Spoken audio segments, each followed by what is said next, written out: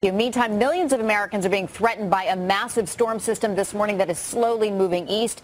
Dylan is in for Al. So, Dylan, what are we talking about here? What are you looking at? The severe weather started last night, and it is going to become a really bad outbreak as we go through the day today, mostly for straight-line wind damage. Wind gusts in excess of 70 miles per hour. That causes a lot of damage. Here's our setup. We have warm, moist air coming in from the south. Temperatures running in the mid-80s. You have cool, dry air back behind this front. Temperatures are only in the 50s and 60s. So it's that clash of air masses that will cause this severe weather to break out. We've already seen it back through Dallas. We had some tornado warnings in the Dallas area overnight. Now you can see still some pockets of heavier rain, but the really defined line itself going through Texarkana and up into parts of the Midwest, that's where we're starting to see most of our torrential downpours and our damaging wind gusts. This red box right in through here, that's our tornado watch. It includes Shreveport, Louisiana. In these yellow boxes here, that's where we have severe thunderstorm warnings, and that's going to be the setup as we go through the day today. This area in red will see strong storms, but we're looking at our best chance of wind gusts in excess of 80 miles per hour and also perhaps hail as large as 2 inches in diameter possible with some of these storms. So we have to watch it today, but it's going to continue into tomorrow too. All right, Dylan, thank you very much.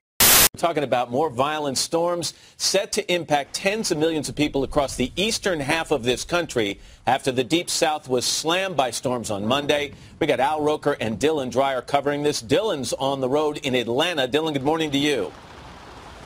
Good morning, Matt. You know, it was already pouring by the time we arrived here at 5 o'clock, and then at 5:30 this morning, all hell broke loose. We saw winds really start gusting. Heavy rain was coming in sideways. We even lost our tent and our whole setup here for a little bit. This is the same line of storms that moved through yesterday in the south and produced an estimated 13 tornadoes and more than 200 reports of wind damage that destroyed homes and took at least 2 lives.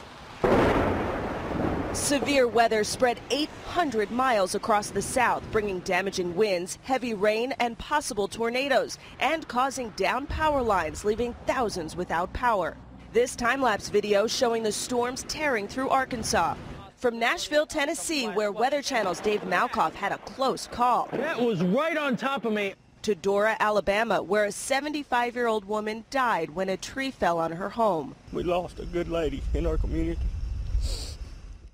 And in Ashdown, Arkansas, I was in a dead sleep, you know, and all of a sudden my husband shakes me and he said, "Baby, hit the floor." Destruction from a possible tornado with homes damaged and tractors overturned.